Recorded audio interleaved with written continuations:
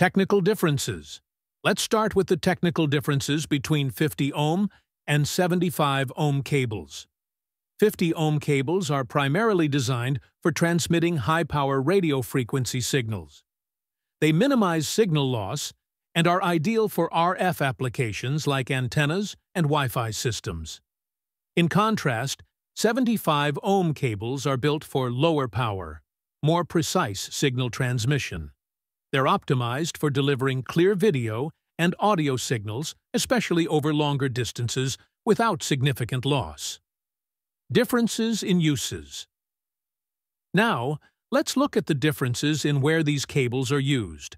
50 ohm cables are typically found in communication systems, like cellular networks, radio transmitters, and RF test equipment, because they handle power more effectively.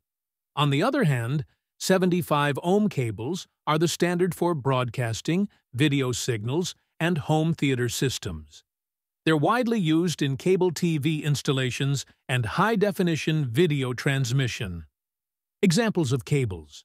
When it comes to specific examples, for 50 ohm cables, you often find RG58, RG213, LMR400, and LMR195. These are widely used in radio communication, Wi-Fi, antennas, and cellular systems. LMR cables, especially, are known for low loss and flexibility. For 75 ohm cables, popular options include RG6, RG59, RG11, and RG7.